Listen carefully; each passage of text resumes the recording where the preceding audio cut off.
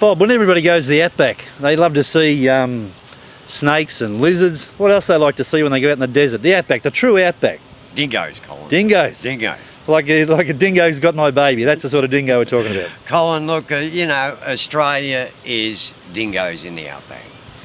But we have one particular issue at the moment that's a worry to many, many people that the government are ignoring. I believe they're ignoring. And that is the dingo on Fraser Island. Colin, we have two groups of as close as possible to purebred dingoes in this country. One group is on Fraser Island, been there many thousands of years. The other group is in the Snowy Mountains in Victoria. What's the problem with them, Bob?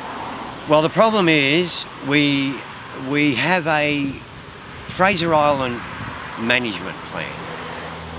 Managed by the government? Managed by the government. Well, there's a problem for starters. Well, Colin, the problem I see with the management plan is it was devised by humans for humans.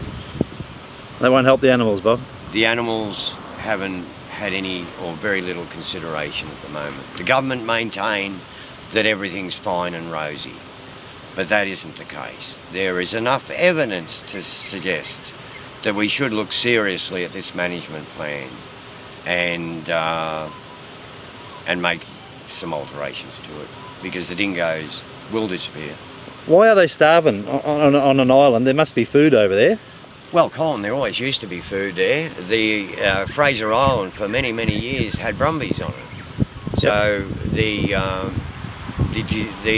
government, in their wisdom, decided to remove the brumbies, which they did. So that was one food source that the dingoes no longer had. The other area that the dingoes scavenge is the beach.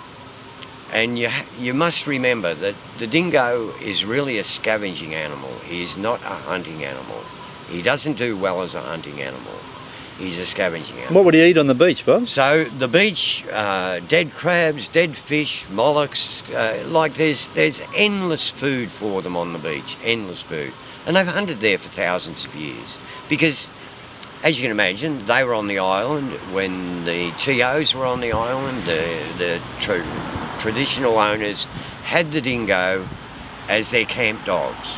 That's what they were scavenging. Now we have taken the food away from the dingoes, and so if the dingo goes down on the beach now, the authorities hassle them. How do they hassle them, Bob? They hassle them by firing clay pellets at them. At the dogs? At the dingoes. So the dingoes are harassed continually, and they're ear tagged, Colin. They're ear tagged with these disgusting, disfiguring ear tags that bend their ears over and so affect their senses, so they can no longer hear properly. And as you can imagine, hearing is one of a dingo's finest senses. They can no longer hear. And they tag them with these disgusting ear tags so that if a dingo goes down on the beach and annoys a tourist, it can then be destroyed. So how do they destroy them, Bob? Oh, they just shoot them, Colin. Well, surely people on the island feed the dingoes. They don't just let them starve, do they? Oh no, they're actually starving, Colin. If anybody witnessed the Jennifer Parkhurst story on Australian Story, they would see what conditions some of these dingoes are in. And I know the government say that the dingoes are in good condition, but I think there is enough evidence to suggest that we need to take a good hard look at this management plan. It's not working. Are you going to do anything about it in the near future, Bob? Oh, Colin, I work as hard as I can and as many hours in the day as I've got, and I will be having meetings in the next few days with people that are interested in this project.